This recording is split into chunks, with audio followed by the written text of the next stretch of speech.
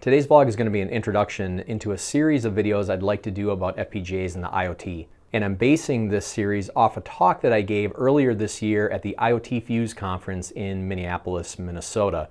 So the talk that I gave was called FPGAs on the Edge, Some Things Are Better Left to Hardware.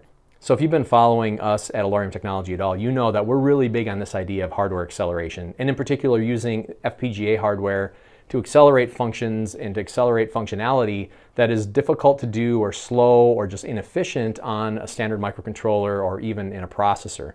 And so that is why I gave this talk earlier this year, because I do believe, and we believe, that FPGAs absolutely have their place in the IoT, and in the industrial IoT in particular. And we're going to talk more about that as we go along with future videos and some of the product demos we're going to be doing.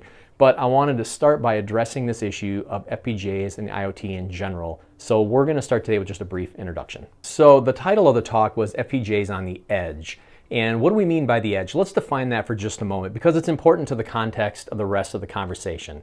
And so if you look out there, there are a lot of different ways to think about the IoT and what the network looks like, or what the stack looks like from the edge all the way up into the cloud. So here's one way to look at it. This is the model that I used for the presentation I gave earlier this year, and it's the model we're going to use for these videos. It may not be exactly like some of the things you're used to looking at, or these boundaries might be drawn a little bit differently, or they're called something different, but this is essentially what we're talking about. And what we're going to focus today is at this very bottom layer, which we consider to be the edge. So when we talk about the edge, what we're talking about here is the very extremity of the IoT. So this is out where the sensors live, this is where actuators are, other types of end nodes that are doing very specific jobs. Most of the time it does look like sensors and actuators. So it's either taking data in and feeding it up the chain and up the data link somewhere for further processing and aggregation, or it is the actuator level. So it's motors, switches, relays, controls, things like that that are living out there, and that data is being sent to actually do something.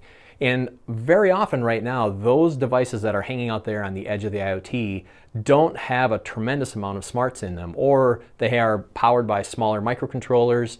But we believe, and I want to contend through this series of videos, that this is going to be a place more and more where FPGAs are going to make sense. And this really has to do with the sheer magnitude of data that's being generated even at these low levels. So let's go ahead and talk about that.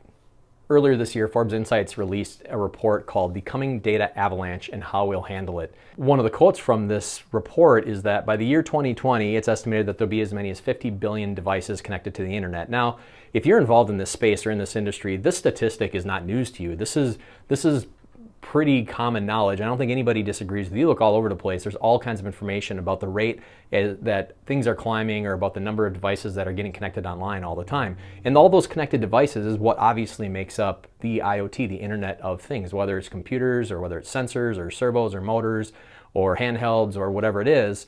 That is the Internet of Things, and it's just the exponential growth in things being connected is just really staggering. So that's a fact that probably doesn't surprise you at all. One of the things that you can see with this title is they use the metaphor of a data avalanche.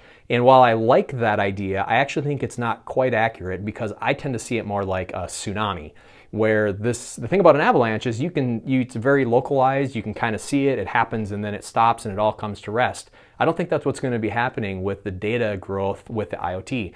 It's more like a tsunami in that as you look out over the water, it's just sort of rising, and it's not as clear, not as obvious as you're staring at it that this stuff is rising, and it's rising all around you, and all of a sudden it's just going to become a major, major problem. And so while I like the idea of an avalanche, I think that a tsunami is a little more accurate of a metaphor to use for what's happening with the data. And it's because of that I believe FPGAs, or the need to have better processing at the edge of the IoT, is going to become important. You see, the model is changing. Historically, that data was collected at the very edge. It was all just aggregated and sent up into the cloud where it was processed.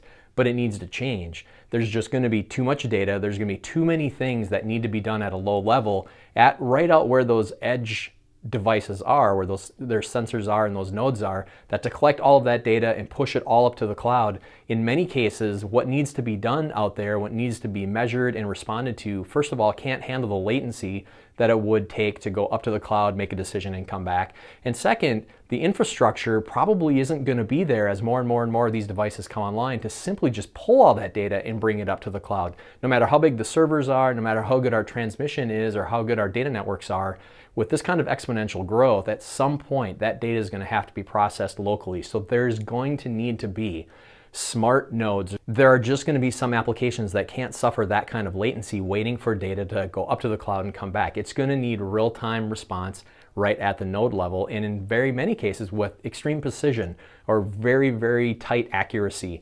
And in order to do that, you're going to need to be able to process a lot of data and make decisions and act on that data very quickly.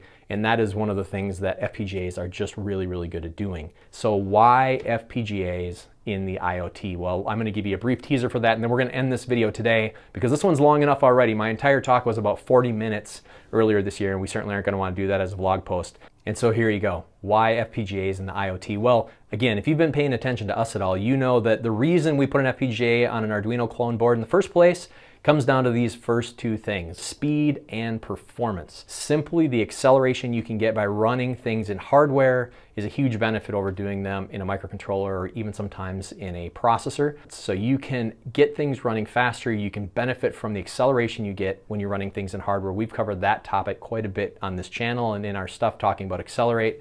The other one is performance, and again, another one that we talked about a lot when it comes to our Accelerate board. When you're able to run certain functionality, or you move software from running on a microcontroller and you move that into hardware where it can run faster and more efficiently, that also frees up that microcontroller or that processor from having to run that code, and now it's free to do more stuff. So overall, you increase the performance of your application. So those are the first two, speed and performance. The other two we're going to talk about are programmability and security. And this really comes down to the fact that FPGAs are reprogrammable and they're customizable, which means you can adapt to changes in industry. You can adapt to changes to protocols, you can adapt to changes to security specifications, you can change the functionality of your FPGA and whatever application it's in, and that is a huge benefit to running out in the FPGA. The other thing is it does allow for better adaptation to change in security protocols. This is tightly related for sure to the reprogrammability of it, but it's unique in that it allows you to do some things in hardware that aren't as easy to do or maybe not as effective to do in software. So these are the four things we're going to talk about as we continue on talking about FPGAs in the IoT as part of these video series. Thanks for joining me here today for this one. Look forward to seeing you soon. Bye.